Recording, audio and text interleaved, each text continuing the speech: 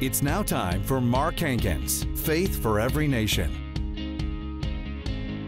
Mark and Trina train and equip leaders in every nation through church services, leadership conferences, mission trips, and media. Get ready for a direct and joyful message about how to grow in your faith and learn more about who you are in Christ. Now, let's join Mark and Trina.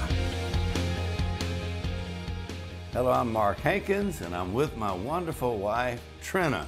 Today we have a powerful program for you from the Word of God, and we have been talking about several programs on who you are in Christ, and the message gets bigger and bigger on who you are and what you have are your identification with Christ and seeing who you are in Him.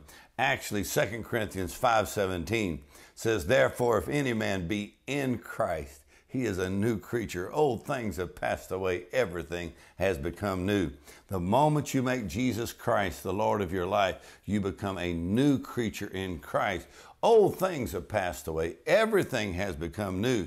I like to say you become such a new person in Christ, you'll have to let God introduce you to your new self.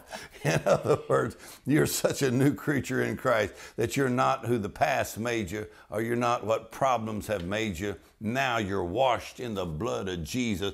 This is a massive, huge revelation of what happened in the death, burial, and resurrection of Christ. Jesus is Lord, and everything God did in Christ, He did it for you, set to the credit of your account, just like you did it. You were there in His death, and you were there in His triumph and in His resurrection. Jesus is Lord. That's your bold confession. Boy, that's good news, isn't it? That's amazing. The gospel. That's the gospel. Power in that gospel. I thought Jesus went through the suffering of the cross and went through the death and what happened in those 3 days. And when He was raised from the dead, when He didn't get through all that and say, well, I hope that makes you feel a little bit better about yourself. No, when He was raised from the dead, He said, this changes everything. All power in heaven and in earth is given to me. In other words, Jesus Christ is Lord. When you make Jesus the Lord of your life, we're not talking about a few minor changes or He might help you a little bit. No, Jesus changes everything. He does. He does. The new birth. Jesus did so much. It was a plan of God. From before the foundations of the world, He planned this whole work of redemption to buy us back. Adam sold us out. We became the, slaves to the yes, and all kinds of murder started happening, sickness, disease. That's where it all started. But God, who is rich in mercy, He had a plan, and He carried out that plan through Jesus, and He raised us up. By grace, we've been saved through faith. Yes. Praise God. I'm so grateful. Has redeemed us from the curse of the law. He purchased our freedom with His own blood. We want to look specifically on in Christ because we want to see what happened from the cross to the throne. Right. What happened when Jesus died? Why was it necessary? And what happened in His death? The blood of His cross, and what happened in those 3 days, and what happened when God raised Christ from the dead. What God saw. Wonder what the devil saw. What angels saw. Right. What happened in the death and resurrection of Christ. So the four Gospels, Matthew, Mark, Luke, and John, tell us what happened to Christ. In other words, a large amount of space is given to those events, which they would call, if you go to Israel, the Via Dolorosa, and you see those events that led up to the crucifixion, the way of suffering or the way of sorrow. And there Jesus carried the cross. He was spat upon, and they cursed Him, and they pulled out, and then the spear, all the things that happened on the Via Dolorosa. What happened? You see what happened to Christ in Matthew, Mark, Luke, and John. You see what happened when Jesus was raised from the dead. But in Paul's letters, you don't just see what happened to Christ, you see what happened in Christ. So Paul's revelation tells us what happened in Christ, or he tells us what happened in the spirit or in the unseen. Or Paul's revelation given by the Holy Spirit, given by the Lord Jesus himself, that revelation, I like to say the four Gospels, Matthew, Mark, Luke, and John, are a photograph of redemption, a picture of Jesus dying on the cross and being raised from the dead. So the four Gospels are a photograph, but Paul's letters are an X-ray. An X-ray. Think about the difference between a photograph and an X-ray. A photograph, you see the external. An X-ray, you see the internal. It's the same person. Same person. So if I saw a photograph, then I could see you. But if I saw an X-ray, I would see inside you. You'd see somebody's structure in their bones. So in Paul's letters, or what we call Paul's revelation, Paul's letters, I think one writer said it this way, James Stalker. Paul's letters contain the thoughts that Jesus carried away from this world unuttered. They are the advanced teachings of the Lord Jesus Christ. In other words, Jesus said, I've got a lot of things I want to tell you. A lot of things I want to show you, but I cannot tell you now. He said, but when the Holy Spirit comes, he's going to guide you into all truth. So Jesus had a bunch of things he wanted to tell the disciples. He said, you couldn't handle them now. He said, but after the resurrection, when the Holy Spirit comes, he will guide you into all truth. He will take what is mine and show it to you. So the Holy Spirit's in that show business. The Holy Spirit's the head of God's revelation department. Amen. Amen. He will show you the things of Christ, or he will impart them to you. Or the Holy Spirit takes everything Christ has done for us and he makes it a reality in our experience. In other words, he makes it real to us. He takes what Jesus has done for us and makes it a reality in our lives. So people live in their natural life and they think this is reality. No, it's not. There is a reality that is in Christ. No, they'll say the struggle is real. Well, the struggle is real, but Jesus is more real. What happened in the death and resurrection of Christ, the reality of our redemption.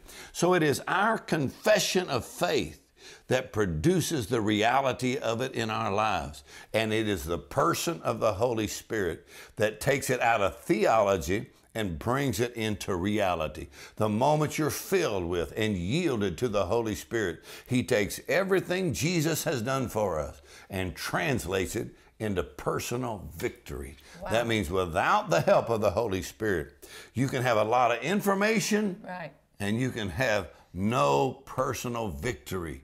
In other words, the Holy Spirit brings the light of redemption and shows us who we are and makes it a reality in our lives. So if somebody's hungry to know, the Holy Spirit will just move right in there and help you. You know, there's so many people that are involved with just religion. They go to church, they say all these prayers or incantation, whatever they, you know, and they don't know what they're talking about. It's not life, it's dead. But when you meet Jesus, he is life. And when you're hungry, the Holy Spirit will fill that void with truth. And people are hungry, but many times we don't live in the light of revelation knowledge. Some people say, well, if you have faith, you just have faith, and you have faith, and we live by faith. But the secret to faith is revelation knowledge. That faith comes by hearing, and hearing by the Word of God. So some people say, well, you really can't grow in faith. But if you can grow in revelation knowledge, then you can grow in faith. What is revelation knowledge? Revelation knowledge is the Word of God. When you get further light, where Paul said revelation and understanding the eyes of your heart, you know, when you get further light from the Word of God, then faith comes, or your faith grows exceedingly, Paul told the Thessalonians. And it's faith in Jesus. It makes me think about Peter, you know, when Jesus said to Peter, who do men say that I am? And he said, well, some say you're Elijah, whatever. I love it. He said, but who do you say? When Jesus said that to him, the Spirit of God moved inside of Peter. And he said, you are the Son of the living God. And he said, flesh and blood did not reveal God. Oh, yeah. Father revealed. That's revelation knowledge. Yeah, it's a revealing of Jesus. It's a personal thing. Yes. And when Peter saw that, he was Simon, right? And he changed his name to Peter. His whole identity. So revelation will change your identity. So here's the way I saw this probably 40 years ago. I was reading that conversation between Jesus and Simon. And he said, who do you say I am? And Simon, he said, some people say you're Elijah and all that. And Simon said, you are the Christ, the Son of the living God. And then Jesus turned and said, and you are Peter, and upon this rock I'll build my church. Wow. In other words, when Simon declared and saw who Jesus was and is, when Simon saw who Jesus is, and he declared it, then Jesus told him who he is. In other words, the moment you see who Jesus is and declare who he is, wow, he'll tell you now who you are, that you're not just a product of all kinds of stuff around you, that God had you in mind before you were ever born, and he created you, and the devil's done everything he can to try to destroy you for the last 20 years, and Jesus kept you alive, and the devil's messed up your identity and told you that's just the way you are. But the moment you see who Jesus is, he'll say, let me tell you who you are. You're not who your mistakes made you. You're redeemed by the blood. You're loved by God. God has a plan for your life, and there must be a change of identity for you to reach your destiny. Wow. In other words, you can't reach your divine destiny still seeing yourself naturally. When you see yourself in Christ, now you can reach a divine destiny that God has planned for you, and the devil's tried to stop it and tried to kill you, but God kept you alive. It reminds me of that joke you tell about the guy that went to the psychiatrist and thought he was a dog. The guy having emotional problems, and it's not funny at all because people do have struggles. But he said he went to a psychologist. The psychologist said, "What's your problem?" He said, "Well, I think I'm a dog, and I struggle with depression. I think I'm a dog." Psychiatrist said, "Well, how long have you had that problem?" He said, "Well, since I was a puppy." He said, "Well, get on the couch and let's talk about it." He said, "I'm not allowed." So he had a real inferiority complex. So a lot of times people, they think they're a dog. They've been having the problem since they were a puppy. So a lot of times you may have been born. People will say, "Well, I was just born this way." Well, you may have been born that way the first time, but when you get born again, you're not born that way the second time, because you're born again with the same life that Jesus Christ has, and the same righteousness and same victory. When you get born again, you become a new creature in Christ, and the blood of Jesus erases your past. Old things are passed away. Come on, nobody else can get rid of the old things. Everything has become new. Jesus Christ is the one that does that for you. You see who you are and what you have in Christ. Amen. Greater is he who is in you than he that is in the world. Yes. You know who you are. He's the greater one. He's on the inside. Yes. I love this quote because this comes from P.C. Nelson, who wrote Bible Doctrines for the Assemblies of God, first Pentecostal theologian, and P.C. Nelson, fluent in 32 different languages. And Dad Hagin actually called P.C. Nelson Dad Nelson. So he is a healing evangelist and just a brilliant man. And he said it this way. He said, "No great preacher has arisen to bless the people of God who has not lighted his torch at the flame kindled by Paul." Wow, think about that. No great preacher, but we're going to take the word preacher out, and we're just going to put a man or a woman of God or a believer. No great preacher, no great believer has arisen to bless the people of God who has not lighted his torch at the flame kindled by Paul. He said, because in Paul's letters, whole sermons may be found in separate words, whole volumes in single sentences. Even after 2,000 years, Paul is preaching every week in 1,000 languages, in 100,000 pulpits all over the world. Paul's letters are the advanced teachings of the Lord Jesus Christ. In other words, Romans, Corinthians, Galatians, Ephesians, Colossians, Paul's letters are literally Jesus talking to us post-resurrection. After something happened in the death and resurrection, Jesus said, "Now let me teach you what happened in Christ. And let me tell you who you are in him, because you're not the same as you used to be, that you are a new creature. God puts a new heart in you, a new spirit in you, a new nature on the inside of you. And the Holy Spirit living in you, the same Spirit that raised Christ from the dead, same identical Spirit gives you a new identity. And what shall we say to all these things? Yeah. God be for us, who can be against us? Oh, it's He amazing. that spared not his own son, but delivered him up Yes. for us all. How shall he not with him also freely give Yes. us all things? That's part of Paul's revelation. Amazing. That's Romans God's chapter for 8. you. Yes. For the law of the Spirit of life in Christ Jesus has made me free from the law of sin and death. In other words, the law of sin and death that came in through Adam's disobedience, that law of sin and death. He said, but there's another law, the law of the Spirit of life in Christ. And one translation says, it lifts me out of the law of sin and death. In other words, you're not saying that the problem's not there. You're just saying there's another law in Christ, the law of the Spirit of life in Christ, that lifts me out of the natural and lifts me into the reality of all that Jesus has done for me. Wow. And the whole chapter, Romans 8, tells us how the law of the Spirit of life works. Wow. It's like the law of lift that overcomes the law of gravity. The law of gravity. Yeah. It's stronger. It's positioned just right Yeah. to lift you out. Lifts you out. Thank God. Yes. God wanted to lift you out, lift you up. Yes. There's a plan. You have a destiny. Yeah. You're on the way. Yes. And so Paul's revelation declaring who we are in Christ, there's 130 scriptures. Wow, one of my favorites. I got to give you this one. Colossians chapter 2 and verse 3 says, for in him are all the treasures of wisdom and knowledge. That means in Christ, all the treasures of wisdom and knowledge. In other words, Christ himself unlocks wisdom, revelation, holy information, powerful information.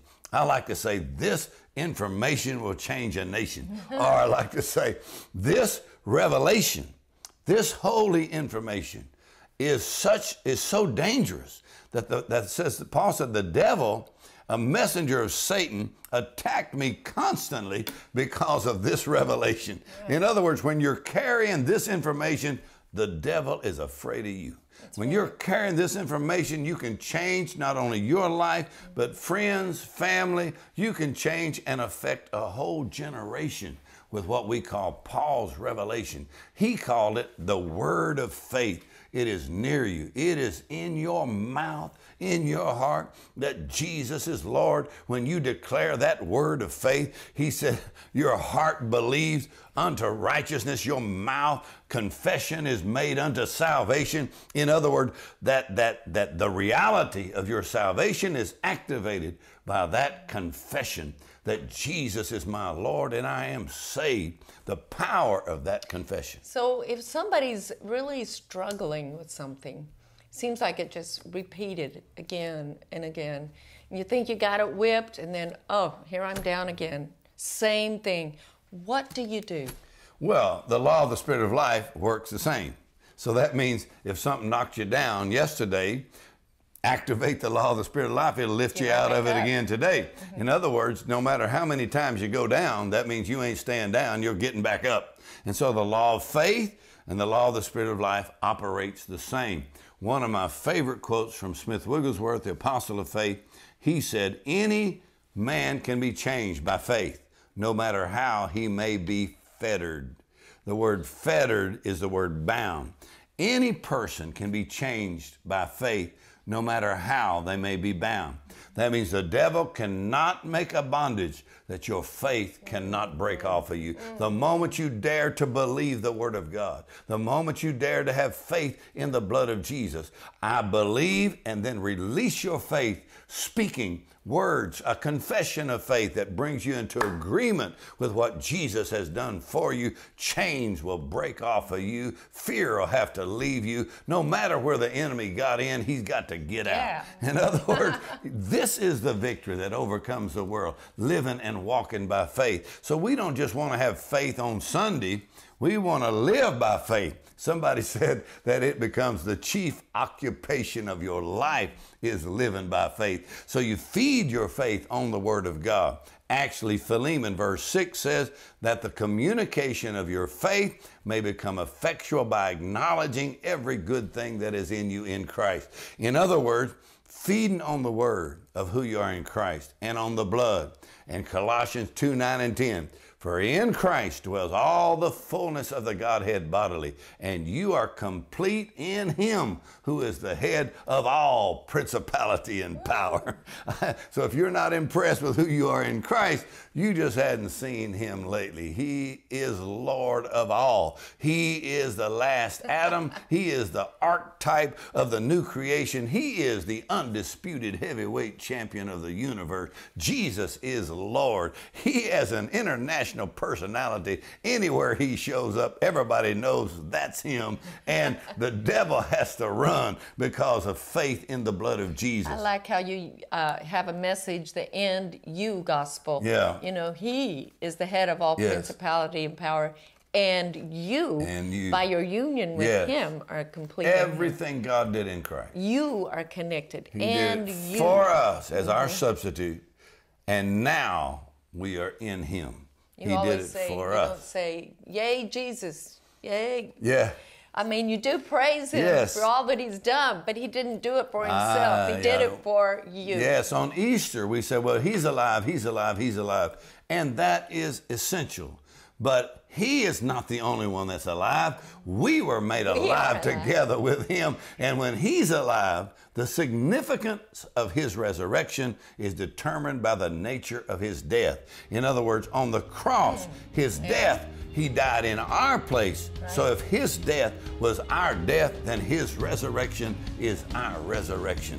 We have been made alive together with Christ. So the power of Easter is not just Jesus is alive, is we are He is alive. too. He's the Lord, and we've been made alive together with Him. Wow. I tell you, you get a hold of the scriptures on who you are in Christ, and until next time, God richly bless you, and you dare to declare, this is who I am in Christ.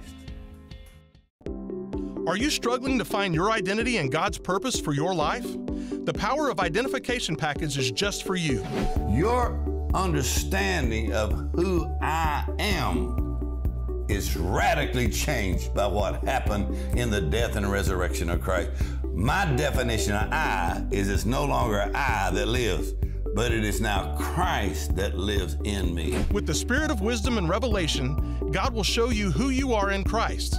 When you order the Power of Identification package, you get the books The Power of Identification with Christ and Revolutionary Revelation, plus the 4-CD set Your Identity and Destiny in Christ, and the 4-CD set Revelation Knowledge Breaking Barriers. Your gift of $25 or more will help Pastor Mark and Trina Hankins train leaders around the world. Order today. Call 318-767-2001 or visit markhankins.org. Well, I trust you're blessed by the word today. Wow, declaring and seeing the reality of who you are in Christ is what changed my life at 17 years old. And my wife Trina, we first started dating and getting to know each other, studying who you are in Christ. So we would just go through the scriptures. And so we have put together resources, some books and some CDs that make it easy for you to see your identification with Christ. And the way the Lord said it to me is you have to have a change of identity to reach your divine destiny. In other words, God will give you revelation of your identity, who you are in Christ, which will unlock your destiny. So I encourage you to get the resources on the screen. You can call our office. You can get on the website, markhankins.org. So I encourage you to get the books and get the CDs and just feed on it and then pass it out to somebody else. Say, listen to this. This will change your life. So we're so blessed that you joined with us as we studied who you are in Christ, and we're not finished yet. It's going to get better and it's going to get greater, and you're going to see it for yourself, and we're still seeing it ourselves, and our lives are being changed. But we believe God, the gospel of Christ is changing a whole nation. May God richly bless you. We want to thank all the and Trina Hankins Ministries partners. Amen. You have made this ministry possible. Praise the and Lord. the word is working mightily here. Hallelujah. Hallelujah. We thank God for the word is growing and multiplying, and Jesus is Lord.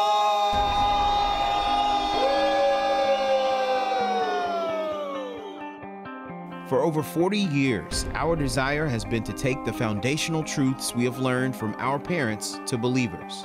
We have felt an acceleration of that assignment, and now more than ever, we want to take the message of faith that transformed our lives to as many people, churches, cities, and nations as possible.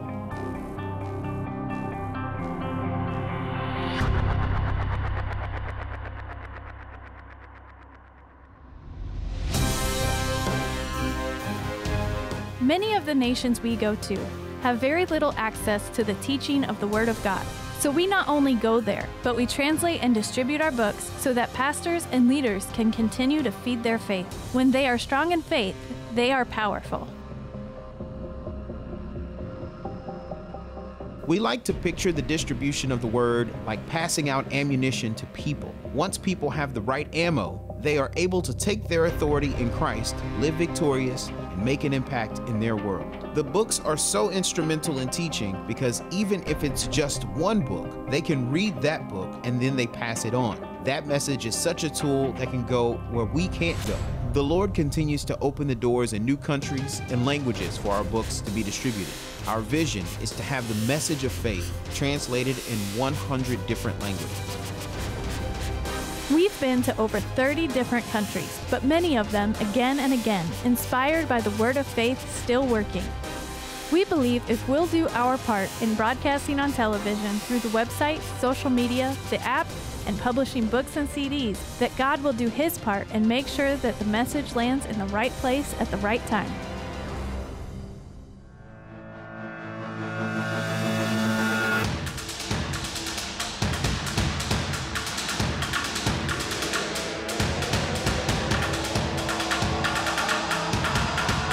Each individual is so valuable to Jesus that He died for each and every one.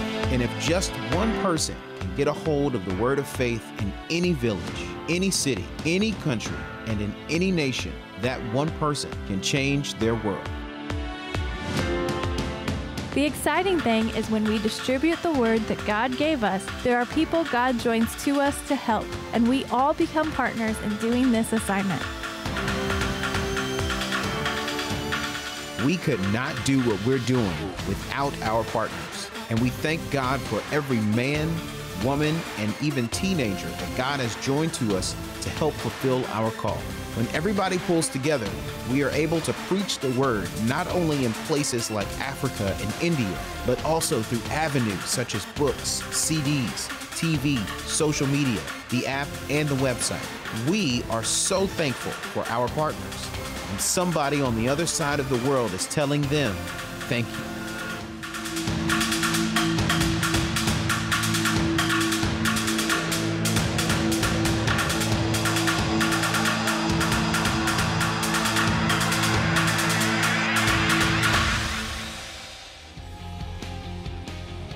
Together we can, together we will.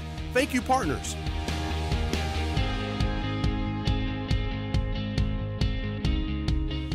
This is Mark and Trina Hankins, and we thank you so much for watching this program. And you can get on markhankins.org on our website, and all the information you need is on the screen there, so you can connect together with us. And we want to know who you are, and thank you for being a blessing around the world. In Jesus' name, God bless you.